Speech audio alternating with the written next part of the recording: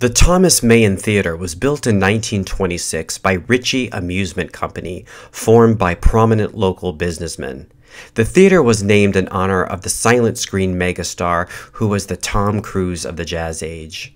Every resident of the city, as well as every American, knew the name and recognized the face of Thomas Meighan.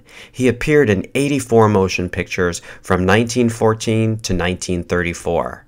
Designed by prominent architect Thomas Reed Martin in Mediterranean Revival style, the theater featured triple arcading arches and column piers over its grand lobby entrance.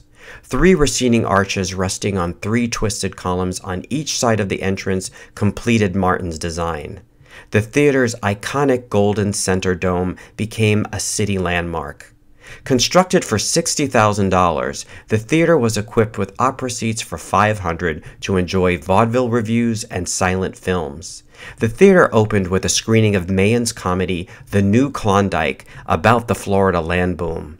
Meighan and his wife, actress Frances Ring, built a grand winter residence at Jasmine Point on the Cody River. The couple lured their illustrious social network to Newport Richey to also invest in property. Sound Films reached Newport Richey in 1930 when Meighan pushed the button that premiered dialogue, heard for the first time. Over the decades, the theater changed ownership, operators, and names.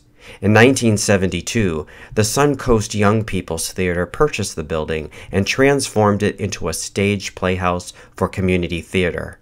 Renamed the Ritchie Suncoast Theater, the venue has entertained generations with quality live entertainment.